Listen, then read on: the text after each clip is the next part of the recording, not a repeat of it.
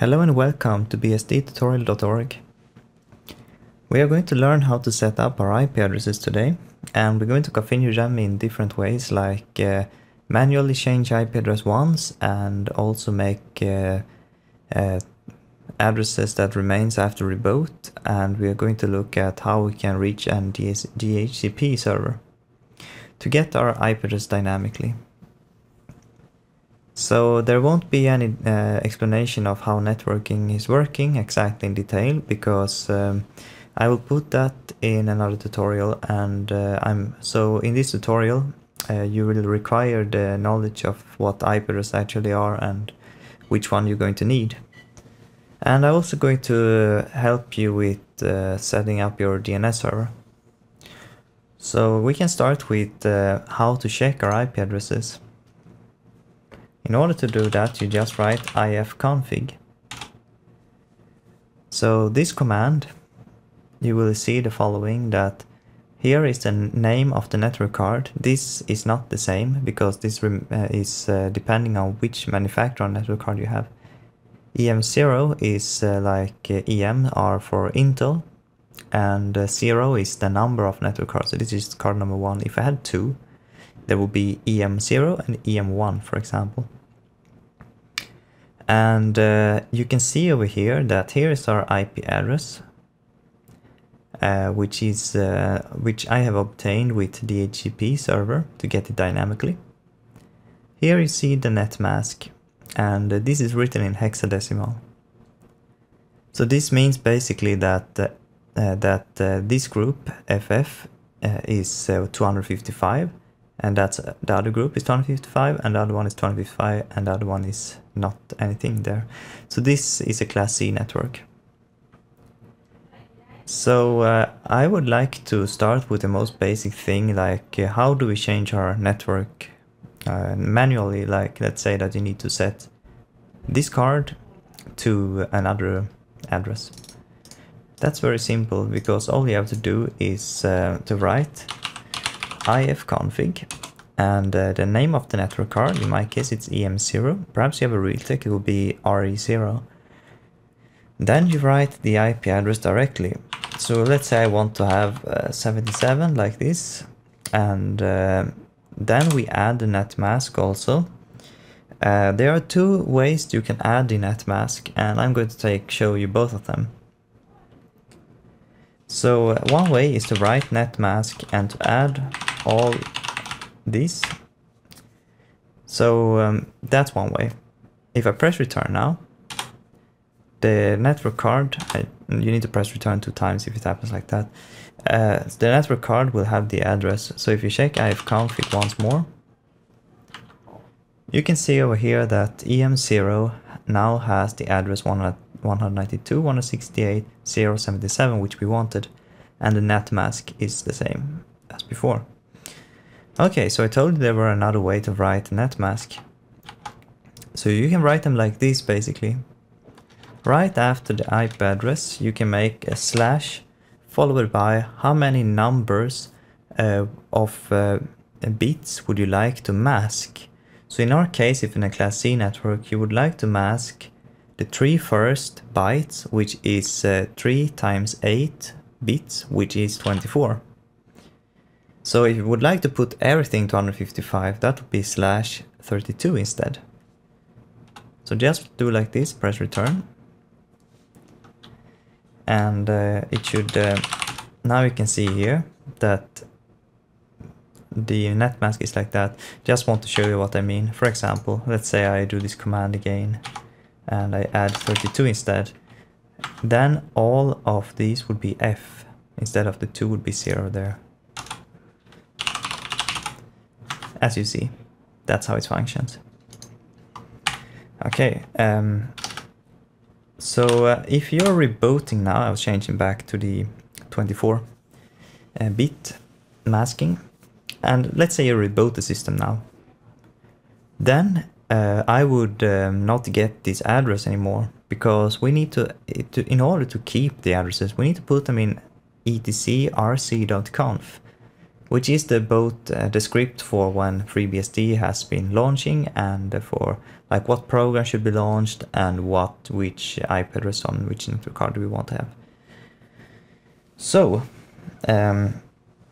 I would like to, I think before I continue this, I would like to mention how you can basically get an address from an DHCP server. If you know that there is an DHCP, Dynamic Host Configuration Protocol, that gives IP addresses when you connect the cable. That means if you want to call this server once more to get an IP address, it's very simple that you just write DH client followed by the network card name. Like this, DH client, EM0. Now I'm asking the network if there is a server and I'm borrowing an address, and I was getting an address successfully.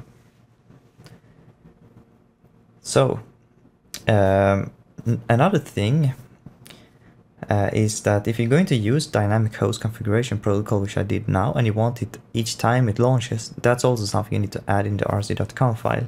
I'm going to show you how to add everything in the etc.rc.conf file in a few moments.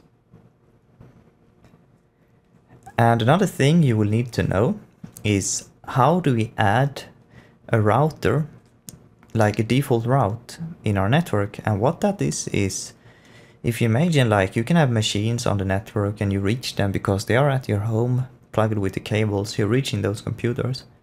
But let's say that you write an address that it doesn't belong to your network, like an address that should go out, communicate over the internet, like you want to reach a web server somewhere. Then the computer needs to know which is the default router to the network. And let me show you how we add one. In my case, in my network, the address of that router ends with 25. Normally you put number 1, I guess, but this is a little special case which I wanted to have 25 there. But it's very simple. So the command is route.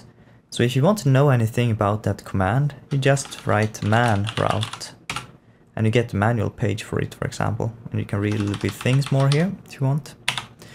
Okay, so if to add a route, it's very simple. Then it's route add default and the address to that router. In my case, it's this address. This router was already in my table. So if it wasn't in your table, for example, the default one, then it would be added. And so that's how you add the router. That's also need to be added to the rc.conf if you want to make a manual settings that will cover for each reboot. So now we've been looking at how to do all these things. I would like to show you a final thing here before we go to the... actually I want to show you two things before we continue. One, the first thing I would like to show you is where you find the name servers. So if you want to add a DNS server, you just edit the etc resolve.conf, and in this file you find the name servers. So you just need to add name server followed by the IP address to the DNS server. In my case, it's my default router which responds as a DNS. And in case you have heard about them and don't know what they do, is that they translate a domain name to an IP address. For example, if you want to reach bsdtutorial.org, the website, the name server will give you back an IP address. So when you're typing that domain name, the DNS server gives back an IP address so the computer knows where should I go to get this page. I think we are almost ready to go to the etcrc.conf. But first I would like to show you how we can change our network card name. For example, you remember I told you this is a network card name. Let's say I want to change this one. Then I just do like this.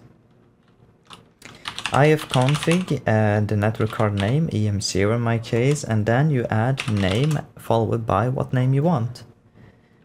My cute little card. No, too long. I write my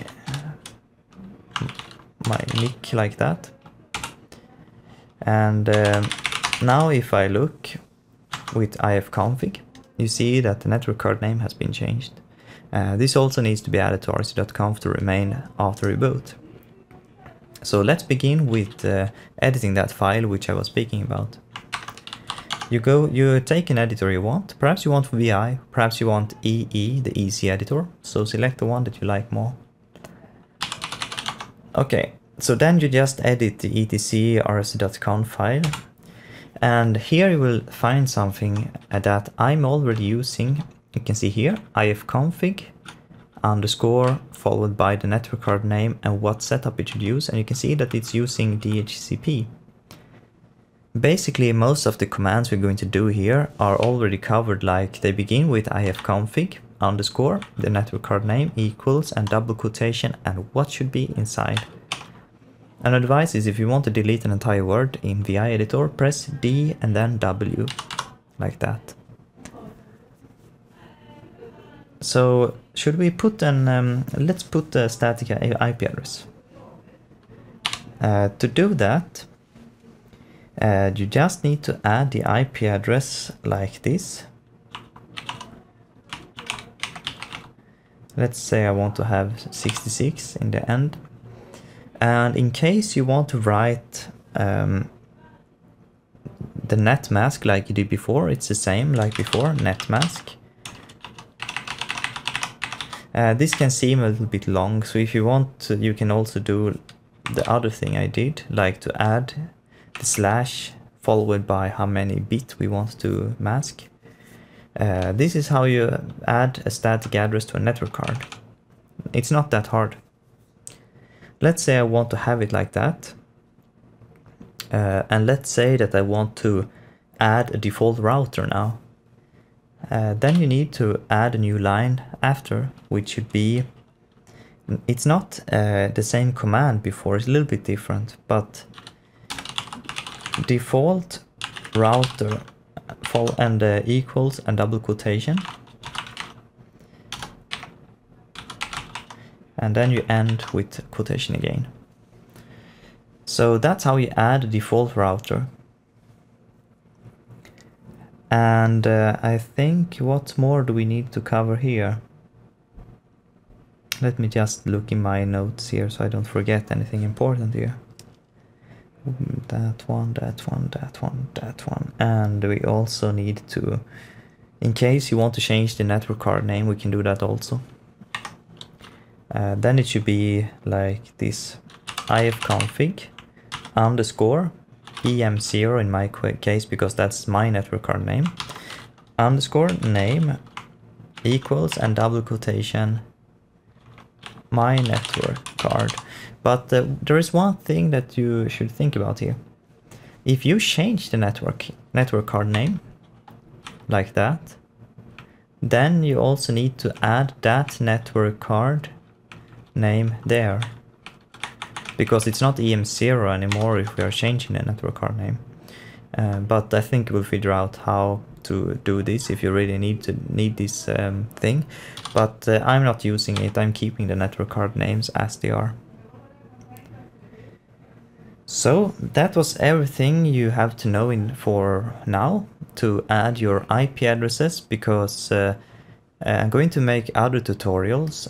Those will cover more in detail what network cards addresses are, how you use them, and how different network you can set up. I think I will cover the ipv6 because this was ipv4 standard. So I will cover the other one in another tutorial also. But I think this was the, as I said before, instead of putting the addresses during install, you can put them after, because you see it was not that hard, it was very simple. So to be clear, I just need to say that I think I was forgetting that everything you edit in etcrc.conf will apply after you reboot. So if you reboot, you're going to get these settings. You save and quit and you just reboot.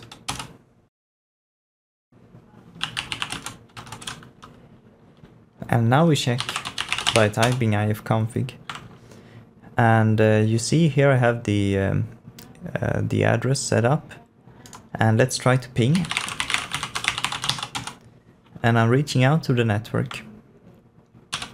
If I didn't have correct default router, I wouldn't be able to ping out to an external address. Alright, that was everything. Take care and good luck with configurations.